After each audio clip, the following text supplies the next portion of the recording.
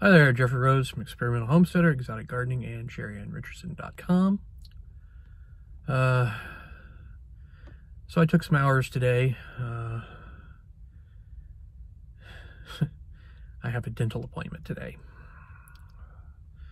I lost a crown a couple months ago, and because of the way the tooth was cut down to make room for the crown, for it to fit on there,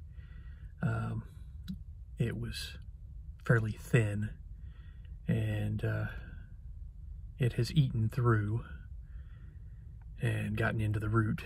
So I have had some toothache pain for a few days. It subsided for the moment, and I'm guessing that the way it has eaten away, that it probably has infected the tooth next to it, if not the next couple of teeth next to it. So I'm probably facing and looking at least one, if not multiple, root canals. If there's anything left to save.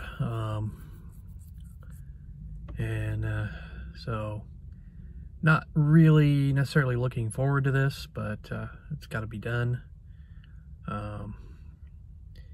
You know, it's end of the year. So I'm going to go ahead and use up my what's available in my dental plan, and see what happens. Hopefully this will take care of the problems. I know I've got some more work that eventually needs to be done. I've got a couple broken teeth, so I've been living with it for a while, so just get used to it. But eventually I would like to get all of my teeth fixed.